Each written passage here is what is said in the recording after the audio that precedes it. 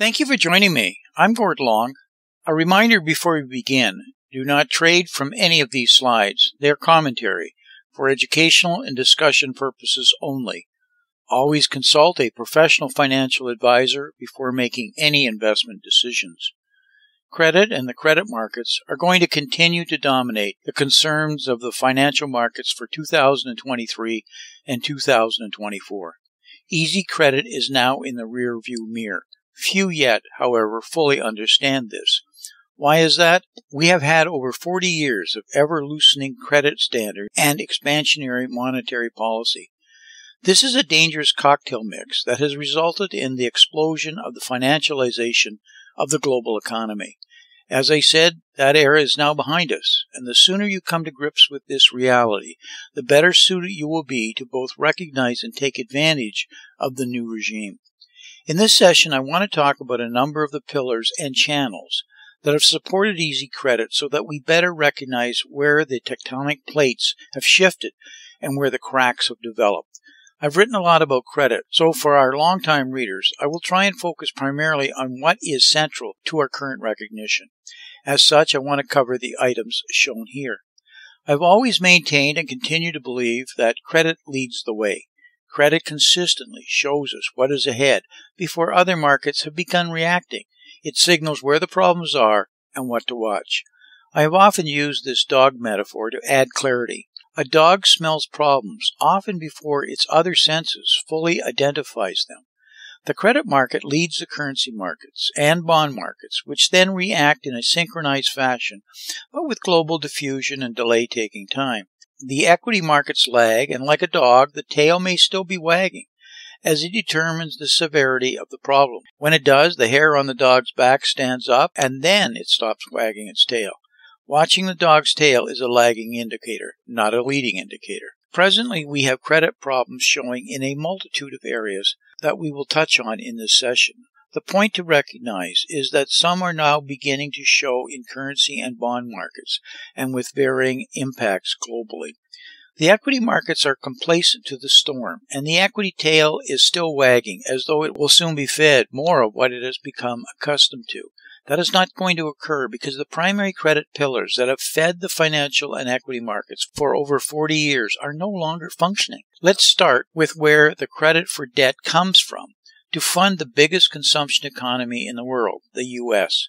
The U.S. has long consumed more than it produces, which the credit markets have been willing to fund because the underlying collateral was solid.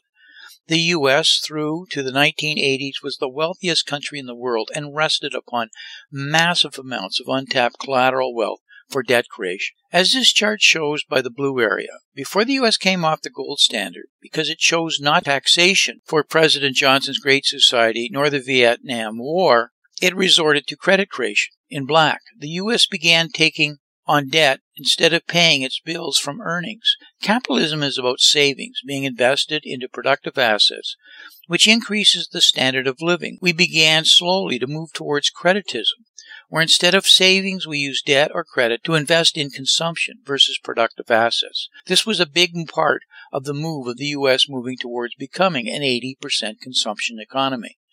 That has worked out until recently. This chart illustrates that the U.S. now has multiple problems with funding itself. All of these are centered on the rate of change of each of the funding channels. Savings at the bottom in blue has become almost meaningless and continues to weaken. The rest of the world in red has started reducing its investment in the U.S. Russia sold all its U.S. treasuries in 2018, while China and Japan has reduced their rate of accumulating U.S. reserves. Many countries have shifted away from the U.S. Treasury holdings for various reasons, including the weaponization of the U.S. dollar through sanctions to enforce U.S. foreign policy. The Fed, in green, has stopped quantitative easing, which had been buying U.S. Treasury products. It's now executing a program of quantitative tightening to reduce the Fed's nearly $9 trillion balance sheet. The U.S. domestic credit creation engine appears to have stalled in black and is not taking up the required slack being created by the other areas. Let's start with the understanding of the last item. To repeat from the previous slide, it isn't that credit and U.S. debt funding is being reduced, but rather the rate of increase is slowing. That rate doesn't support the need required to maintain U.S. economic growth, which is completely addicted to credit-funded growth. Like a farmer, you can't sell your entire crop. A certain percentage must be held as seed for the next crop, or money must be found to buy that seed. The U.S. has long stopped keeping its seed needs and requires financing every year to plan an ever-expanding farm size. When the price of the seed goes up, problems get serious, but I'm getting ahead of myself here. I digress. As this chart shows, the U.S. has done an extraordinary job of creating credit since August of 2091, when it came off the gold standard where its debt had to be paid versus financed through credit. When total credit contracted by $500 billion in 2009, the U.S. economy came close to collapsing into a new Great Depression. That was averted because of a huge expansion in government debt caused total credit to expand again. This is shown by the green area of Fed credit creation quickly expanding from 2008 on to take up the slack of the inability of the U.S. domestic credit creation in black to deliver at an increasing rate. When you consider total credit to GDP, you quickly see that credit has increased much more rapidly than the economy has grown, particularly between 1980 and 2009.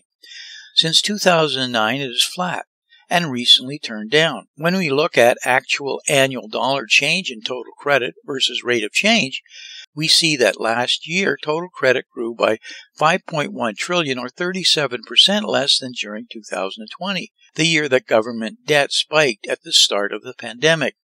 Where has the need for debt been coming from, remembering that credit must equal debt when it is financed? In the 15 years since 2007, government debt jumps off the page. Government debt has increased by $21 trillion or by 340%. Household debt by 33% is large, and though corporate debt shows only an increase of $12.8 trillion, it is a whopping increase of 102%. When we look at the annual percentage rate of change, we see that they may not look record-setting. They are considerably lower than in the past. This is a major contributor to why U.S. economic growth has also been slower. Now we need to factor in inflation so we can get to the real rate of change. Here we show inflation is represented by the CPI going back to 1951 and recently spiking to an 8% average for 2022. The problem is more easily seen when we make the adjustment for inflation on the rate of change of total credit. It slowed from a very large 9.5% in 2020 to 1.9% in 2021 before actually contracting in 2022 by 2.2%. This was the second largest contraction since 1952. It was about the combination of slowing credit growth rate and the inflation rate. So what does this mean exactly? Well, between 1952 and 2009, all 9 times the total credit adjusted for inflation grew by less than 2% annually, the U.S. economy went into a recession. That threshold rate my colleague Richard Duncan refers to as his liquidity gauge and its threshold level. This is the problem, and we have no real answer to what can actually be done as U.S. productivity falls, inflation seems sticky at levels well north of 4%, and the other factors we showed previously, from savings to foreign buying to the Fed's balance sheet for credit creation, continue to weaken. Clearly, the Fed is soon going to be asked to massively increase its balance sheet, which could prompt dollar valuation problems and the U.S. credit rating being taken down for U.S. sovereign debt issuances. It is almost a foregone conclusion at this point the U.S. is going into a recession that may be much harder and deeper than we currently realize. The Fed actually needs a recession to bring inflation under control. Taking rates much higher is a very dangerous high-wire act that may plunge the U.S. into something much worse than a recession. If we take a more positive outlook and conclude that the Fed soon reverses and starts expanding its balance sheet, and somehow, additionally, with lower rates, the U.S. credit creation grows in real terms under deflationary pressures, then might we be all right? The short answer is no. That is because in all likelihood, the financing from the rest of the world will only get worse because of the Federal Reserve's actions taken and the impact of an overall slowing global economy. It is a catch-22. I wrote about de-dollarization as a result of the weaponization of the U.S. dollar as a foreign policy tool in my 153-page 2018 thesis paper entitled De-Dollarization. At that time, few were even talking about it. Now it's a dominant subject on the web. It has been underway for some time and is presently quickly accelerating. The dollar is losing its reserve status at a faster pace than generally accepted, as many analysts have failed to account for last year's wild exchange rate moves. The greenback share in global reserves slid last year at 10 times the average speed of the past 2 decades as a number of countries looked for alternatives after Russia's invasion of Ukraine triggered sanctions. Adjusting for exchange rate movements, the dollar has lost about 11% of its market since 2016 and double that amount since 2008. The dollar suffered a stunning collapse in 2022 in its market share as a reserve currency, presumably due to its muscular use of the sanctions. Exceptional actions taken by the U.S. and its allies against Russia have startled large reserve-holding countries, most of which are emerging economies from the so-called Global South. But this problem has gotten worse since. This is because more and more countries at the buyer's table actually have shrinking rates of growth needed for U.S. reserves. They have fewer chips to play. Some of it is due to expanding bilateral trade agreements in other countries, or their slowing economies, or a shift in their private sector's foreign investment. Example in point is Japan and the Japanese carry trade. The Japanese carry trade has long been a pillar of foreign investment, but this is changing as inflation hits Japan.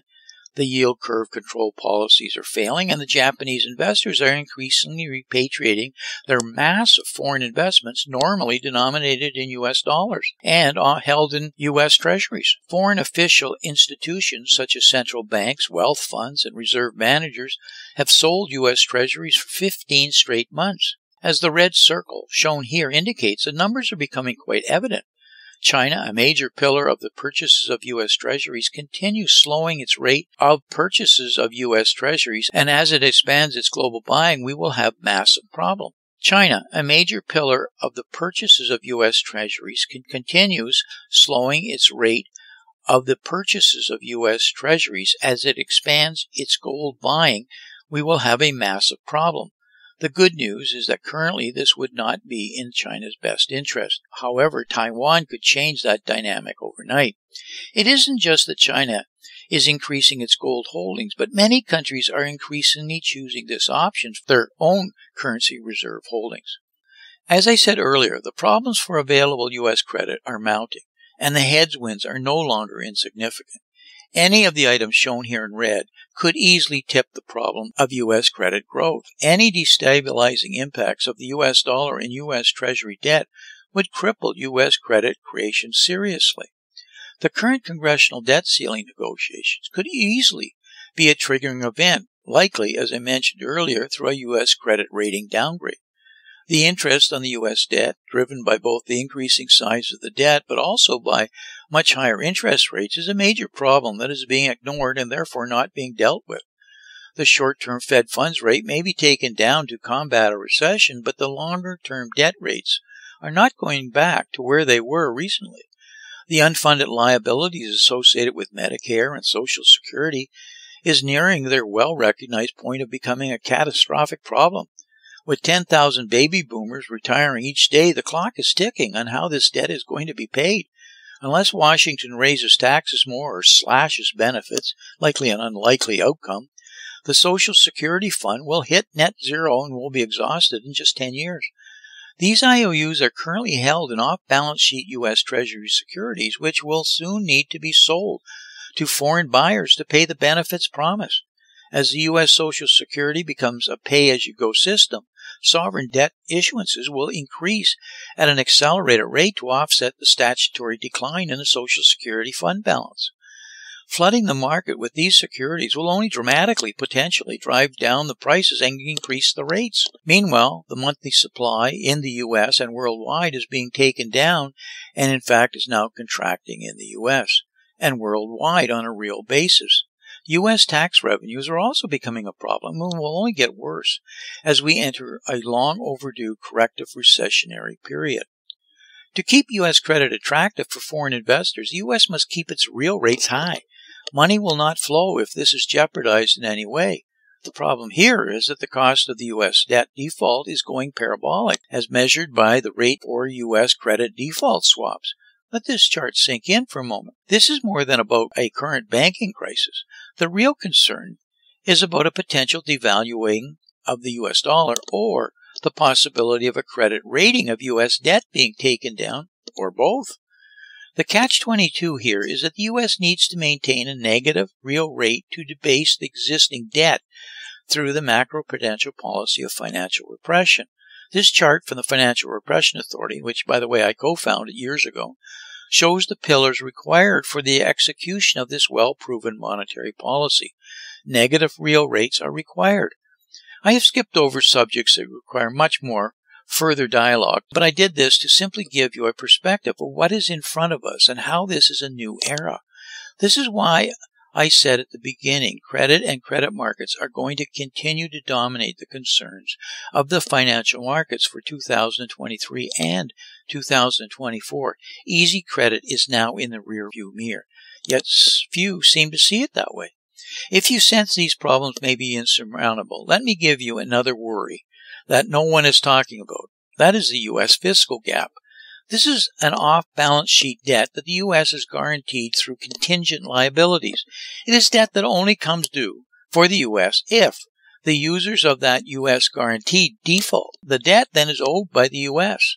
That debt is $212 trillion, primarily with countries that we have guaranteed their credit worthiness as part of the U.S. foreign aid program over decades. If only a small percentage default during a global slowdown, the U.S. debt ceiling would be seriously punctured. If China tells the southern commodity nations who are increasingly borrowing from China as part of the China's Belt and Road Initiative to default on their U.S. guaranteed debt because China will lend to them, the whole house of cards could come down. This is a big sword to hang over the question of a conflict between China and the U.S., like a Taiwan conflict. The last point I leave you with is, where does China fit in this credit picture? China has saved the global economy on 4 separate occasions since the 2008 financial crisis. Can or would it be willing to do it again? Could the credit problem actually be too big for China to handle? The good news is China appears ready to once again increase its credit significantly. There is, however, a 12-month lag here. So there could be a lot of pain and damage between now and then if it's successful. Of course, as I said, will it even be enough? As a positive investment theme, we can see that the U.S. deficit is about to widen significantly. The last time the deficit reversed from a narrowing trend and began a major widening trend, back in the early 2000s, it coincided with a major top in the dollar index, which evolved into a major bear market for the greenback, inverted in the chart I'm showing here, which lasted roughly a decade. This was one of the primary catalysts for a major bull market in the price of gold, which rose from a low of $250 in 2001 to a high of nearly $2,000 a decade later. As I always remind you in these videos, remember, politicians and the central banks will print the money to solve any and all problems, until such time as no one will take the money or it is of no value. That day is still in the future, so take advantage of the opportunities as they currently exist. Investing is always easier when you know with relative certainty how the powers to be will react. Your chances of success go up dramatically. The powers to be are now effectively trapped by policies of fiat currencies, unsound money, political polarization, and global policy paralysis. I'd like to take a moment as a reminder, do not trade from any of these slides. They are for educational and discussion purposes only. As negative as these comments often are, there's actually seldom been a better time for investing. However, it requires careful analysis and not following what may have been traditionally the true and tried approaches. Do your reading and make sure you have a knowledgeable and well-informed professional financial advisor. So until we talk again, may 2023 turn out to be an outstanding investment year for you and your family. And I sincerely thank you for listening.